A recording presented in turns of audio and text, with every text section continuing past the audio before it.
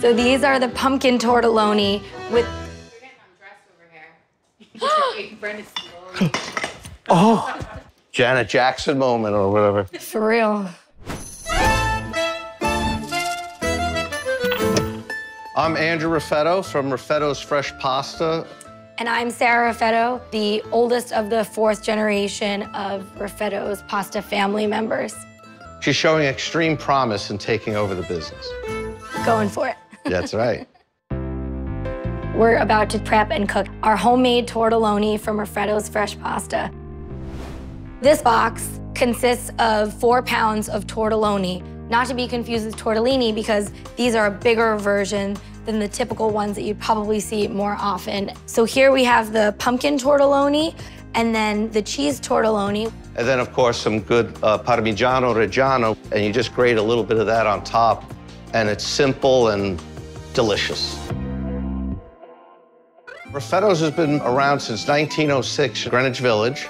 We've been serving up the best fresh pasta for 115 years. And now take care. My grandfather started the business, and we're basically making the pasta the same way as we did back in 1906. Like my father always said, if it isn't broken, don't fix it. Tortelloni are boiled 8 to 10 minutes. We'll cook up the pumpkin tortelloni first. We put imported amaretti cookies inside with nutmeg and ginger, like a pumpkin pie type of filling. So it's just a tad sweet. So for the pumpkin tortelloni, we love sage butter.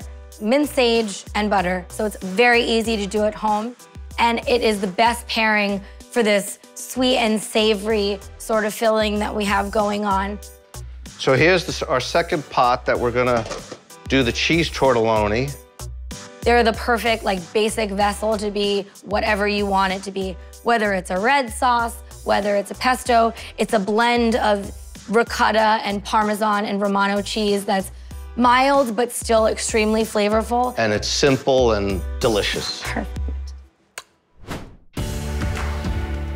It's crazy to think that in this bowl, there's over 100 years worth of recipe and traditions from Raffetto's family that can be delivered straight to your door through Goldbelly.